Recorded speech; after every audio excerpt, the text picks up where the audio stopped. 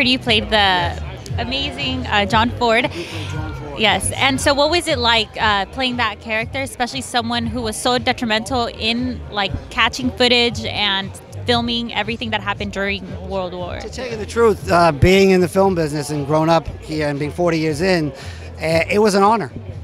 It's an honor to play a man who was really one of the great American directors, one of the great auteurs, one of the great film directors we've ever had. He really was the king of the American Western. He's known for his Western. He's also known for The Grapes of Wrath, which is a wonderful film about people migrating across the country from the Dust Bowl to the Western United States. So to play John Ford, I felt an obligation to get him right.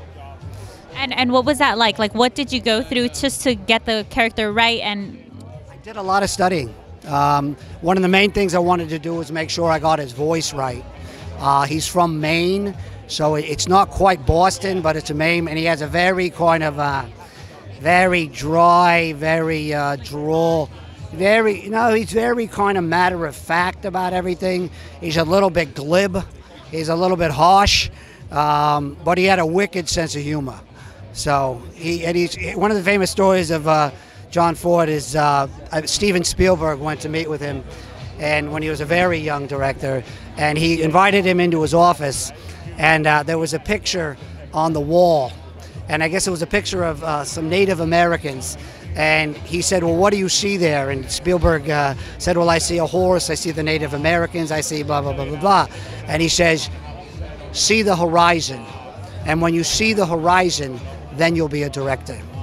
Wow, that's amazing. So working with such a great cast and a huge ensemble, what was that like? Again, blessed. Some of my my contemporaries. I've worked with Dennis Quaid before. He's great. I love Dennis, an American. I've worked with Woody before in a couple of things. Wag the Dog, Ed TV, and Dennis and I have known each other a long time. I've also was thrilled to meet Aaron Eckhart. He's a wonderful actor, a wonderful guy, and we were the first two that were filming on the very first day. So the rest of the guys hadn't really arrived yet.